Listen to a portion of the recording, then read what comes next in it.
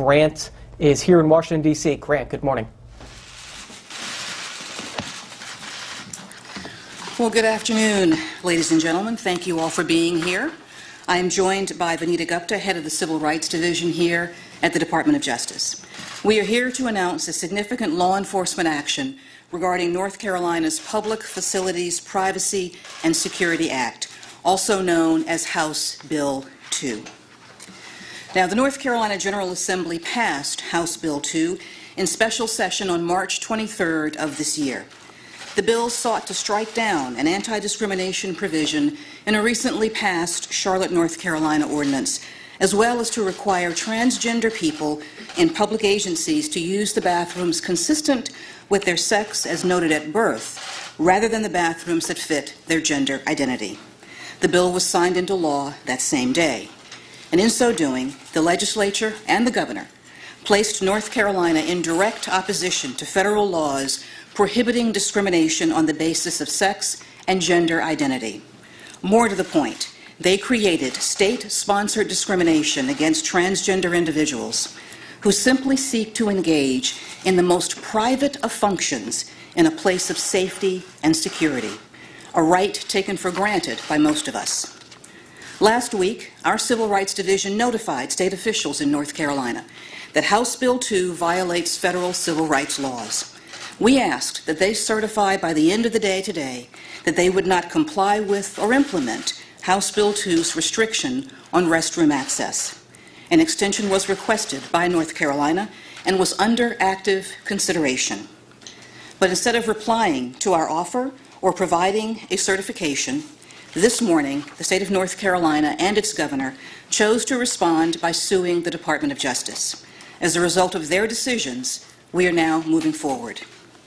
Today, we are filing a federal civil rights lawsuit against the state of North Carolina, Governor Pat McCrory, the North Carolina Department of Public Safety, and the University of North Carolina. We are seeking a court order declaring HB 2's restroom restriction impermissibly discriminatory, as well as a statewide bar on its enforcement.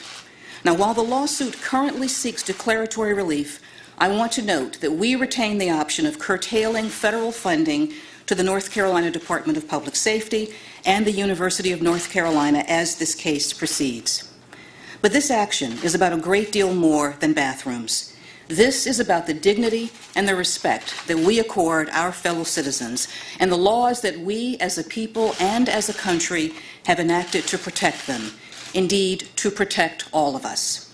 And it's about the founding ideals that have led this country haltingly but inexorably in the direction of fairness, inclusion, and equality for all Americans. This is not the first time that we have seen discriminatory responses to historic moments of progress for our nation. We saw it in the Jim Crow laws that followed the Emancipation Proclamation.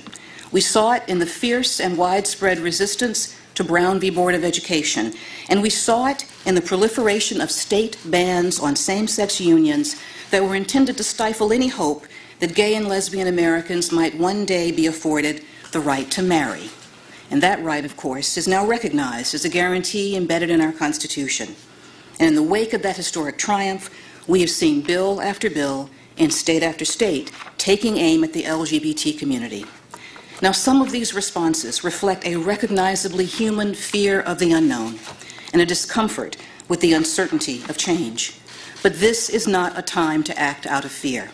This is a time to summon our national virtues of inclusivity, of diversity, of compassion and open-mindedness. And what we must not do, what we must never do, is turn on our neighbors, our family members, our fellow Americans for something that they cannot control and deny what makes them human. And this is why none of us can stand by when a state enters the business of legislating identity and insists that a person pretend to be something or someone that they are not, or invents a problem that does not exist as a pretext for discrimination and harassment. And let me speak now directly to the people of the great state, the beautiful state, my home state of North Carolina. You have been told that this law protects vulnerable populations from harm, but that is just not the case. Instead, what this law does is inflict further indignity on a population that has already suffered far more than its fair share. This law provides no benefit to society, and all it does is harm innocent Americans. And instead of turning away from our neighbors, our friends, and our colleagues, let us instead learn from our history and avoid repeating the mistakes of our past. And let us reflect on the obvious but often neglected lesson that state-sanctioned discrimination never looks good and never works in hindsight. It was not so very long ago that states, including North Carolina, had other signs above restrooms, water fountains, and on public accommodations, keeping people out based on a distinction without a difference. We've moved beyond those dark days, but not without a tremendous amount of pain and suffering and an ongoing fight to keep moving forward. Let us write a different story this time. Let us not act out of fear and misunderstanding, but out of the values of inclusion and diversity and regard for all that make our country great. Now, let me also speak directly to the transgender community itself.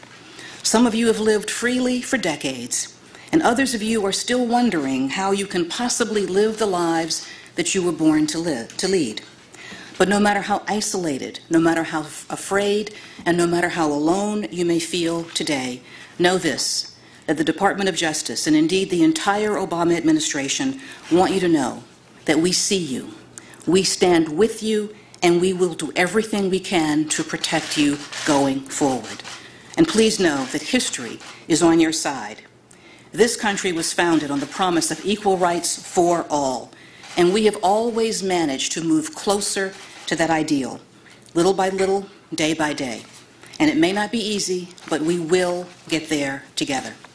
Let me also thank my colleagues in the Civil Rights Division who have devoted many hours to this case so far and who will devote many more to seeing it through. And at this time, I will turn the podium over to Vanita Gupta, whose determined leadership on this and so many other issues has been essential to the Justice Department's work. Vanita? Thank you, Attorney General Lynch, for those very powerful words. Throughout the arc of our country's history, from tragedies of injustice to marches for equality, there have been pivotal moments when America's leaders chose to stand up and speak out to safeguard the ideal of equal justice under law. And history will record your inspiring words and our forceful action today as one of those moments. I also want to take a moment to thank the entire team throughout the Civil Rights Division and the Department of Justice who have worked tirelessly over the last several weeks to ensure that everyone in North Carolina has the full protections of our laws. Today, we filed a federal civil rights complaint in federal court in the Middle District of North Carolina. Before I discuss the details of our legal argument, I want to make one thing clear. Calling HB 2 a bathroom bill trivializes what this is really about. HB 2 translates into discrimination in the real world. The complaint that we filed today speaks to public employees who feel afraid and stigmatized on the job. It speaks to students who feel like their campus treats them differently because of who they are.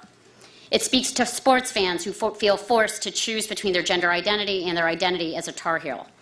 And it speaks to all of us who have ever been made to feel inferior, like somehow we just don't belong in our community or like we don't fit in. Let me reassure every transgender individual right here in America that you belong just as you are, that you are supported, and that you are protected. Our complaint brings legal claims under 3 different civil rights statutes. 2 of these statutes are long-standing protections against discrimination in the employment and education context. Title VII of the Civil Rights Act of 1964 and Title IX of the Education Amendments of 1972. It is fitting that these statutes, which emerged from our nation's long struggle to banish a legacy of legal discrimination, are now being used to defend, to uphold, and to affirm the progress that resulted from that struggle. Progress that represents America at its best, at its brightest, and at its strongest. Title IX and Title VII prohibit discrimination based on sex. The Department of Justice has for some time now made clear that sex discrimination includes discrimination against transgender people. That is, discrimination based on gender identity.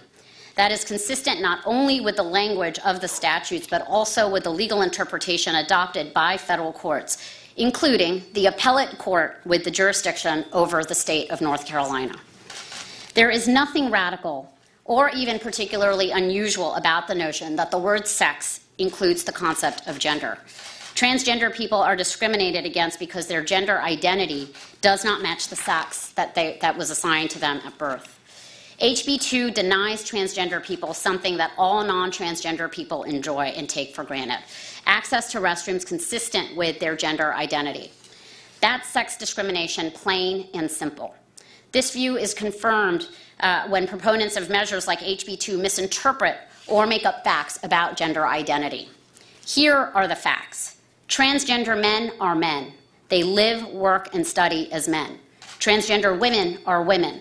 They live, work, and study as women. Our Title VII claim is brought against the state of North Carolina, the North Carolina Department of Public Safety, and the University of North Carolina because of discrimination, sex discrimination in employment. Our Title IX claim is brought against the University of North Carolina because of sex discrimination in its educational programs.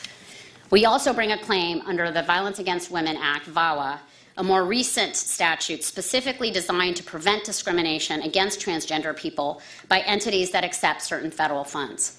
As with Title IX, entities that accept federal funds under VAWA, including UNC and the North Carolina Department of Public Safety, pledged that they would not discriminate on the basis of sex or gender identity. Our complaint seeks to enforce that pledge and hold those entities accountable for discrimination, for the kind of discrimination that is required by HB 2. Now, even as we seek that compliance, we remain committed to working with any agency receiving federal funding to develop a plan to ensure their compliance with federal law. And for the reasons that I just highlighted, HB 2 violates the law. But HB 2 also threatens the values that define us as a people, and these values are timeless. These values say to all people that you can be who you are and that you deserve to live with dignity. The complaint filed today seeks to enforce these laws and protect these values. And at this time, I will pass the mic to the Attorney General, who is available for questions. Thank you. Thank you, Danita.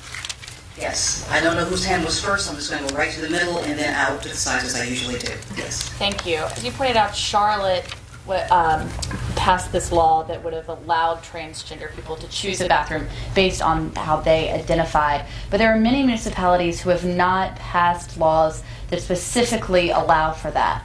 Is the Justice Department thinking of intervening in places that have not passed laws like that? And would you consider intervening in other places that have done what North Carolina has done if you see a pattern that evolves? Well, let me speak to just the last part of your question first with respect to jurisdictions that may have passed or are considering laws similar to HB 2. To the extent that we're made aware of them, and we know that there are a few out there, we are monitoring and reviewing those situations as well. Now, let me also be clear. We remain open to discussions with any jurisdiction that has questions about whether or not a particular ordinance is going to fall afoul of federal law. With respect to the Charlotte Ordinance essentially added to its anti-discrimination language making it clear that it also afforded protections for those who are dealing with issues of sexual orientation and gender identity. HB 2, in its discussion saying that you cannot have that as part of your non-discrimination laws, moved to strike that down. We would encourage jurisdictions to be as inclusive and as open as possible in their anti-discrimination coverage. You said you retain a right to curtail federal funding. What is the threshold for that? At what point will you go after North Carolina's federal funding? Well, with respect to federal funding, the statutes that we have brought this lawsuit under do provide the opportunity to curtail federal funding either under Title IX and under the Violence Against Women Act. But as I've said, we remain open to discussions with the state. In fact, we know that the university system has reached out to us. Their Board of Governors is meeting tomorrow. We remain anxious to see what those discussions will bring, and so we are deferring on requesting the curtailment of funding now, but we do retain that right. It'd be premature right now to give a date on when we will actually take that step. Let me come to Madam Attorney General, today the governor said that the Justice Department is bullying and engaging in overreach. What about that? Well, I think that the people who feel bullied are probably the transgender individuals who live in the state of North Carolina, who live and work beside their neighbors without any problems and have done so for years and are now being singled out on something that they have no control over and as an essential part of who they are. So I would shift the issue of bullying to considerations along that front. Certainly, the state of North Carolina has been aware that we have been reviewing and monitoring this law for some time. We have, as I've noted, been in communication with the university system for several weeks now, so they have been aware of this as well. And as I noted in my remarks, an extension was requested and was under active consideration. Attorney General, Mississippi has passed a law that allows people to not provide services if they disagree with same-sex marriage, for instance. Where does the Justice Department fall on this issue? Does it fall into civil rights law like this one does? Well, to the extent that states or any jurisdictions may pass laws that allow businesses or anyone else to discriminate, we will always review those laws and see if there is, in fact, a basis for federal review and intervention. As I said, we remain open to talking to jurisdictions who are concerned about this, and where we see laws that are on the books now, we are actively reviewing and monitoring those. But I'm not able to comment right now on action that we may or may not take. Let me just come to this side. Yeah, thank you. It's a separate topic. The election calendar is well advanced. Is it too late to take legal action in the Clinton email investigation? Well, that investigation, as you know, is an ongoing matter. It's being handled by the career lawyers and agents of the department, and they will review all the facts and evidence and make a recommendation at the appropriate time. So I don't have anything more to say on that particular matter. The reason I'm asking, please, is because you've moved very quickly on the North Carolina matter. And the average American is wondering why it's taking so long to reach some kind of conclusion on the email investigation. Well, as I've indicated, we do all of our reviews, investigations of any matter carefully, thoroughly, and efficiently. And when the matter is ready for resolution, a recommendation will be made, and we'll come to a decision at that time. And I'm not able to give you a prediction. Sorry. One other thing that Governor McCrory mentioned today is he suggested that perhaps Congress should actually lend some clarity, get involved in the debate, and perhaps amend existing discrimination laws or clarify the intent and the meaning. And I'm wondering, do you think there is room to sort of specify additional protected classes to remove any ambiguity that might exist? Our lawsuit makes clear that it's our position that federal law has been clear for some time now that discrimination against sex includes discrimination against individuals based on sexual identity and gender identity. The law is clear, the cases are clear, and the Fourth Circuit recently made it clear, frankly, only about 2 weeks ago. So I don't have any further comment on the governor's view or understanding of that law. I would also note that the Violence Against Women Act specifically talks about gender identity. So we feel that the law, the regulations, and the case law around Title VII, Title IX, and the Violence Against Women Act clearly indicate that HB 2 is in violation of federal law. On another matter, the last 48 hours, there has been a lot of talk out of Mexico that the extradition of Joaquin El Chapo Guzman is imminent. Could you give us a timing on that? Is there any confirmation on that? And is the U.S. concerned with the fact that he was taken to a different prison, one that, according to some reports, is not as secure as the one where he was at before? Well, with respect to the extradition of El Chapo Guzman, that is a matter that is being handled by the Mexican government and the Mexican Attorney General's office and their court system. We've provided them the information that they need to make those determinations, and we're looking forward to an imminent resolution of that. But because it is being handled by that jurisdiction, I'm not able to give you a timeline or a prediction on when it will actually occur. So I'm sorry for that. With regards to him being transferred to a different prison? Again, his conditions of confinement in Mexico are under their control, and so I'm not able to give you a comment on that as well. So I'm sorry about that. Let me come to this side and then sorry. The lawsuit that you filed refers to both bathroom and changing facilities.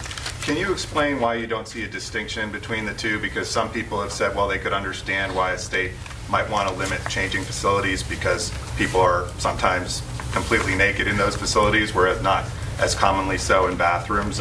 Why do you not see any valid distinction between those two categories? Well, HB 2 doesn't distinguish amongst them, and so to the extent that the law requires state agencies to treat state employees and students differently based upon gender in those areas, it's in violation of the law. Now, there are any number of ways to accommodate privacy interests in a bathroom or in a changing area as long as they are equally available to all students and all employees. You cannot single out any one particular group of people to be treated differently.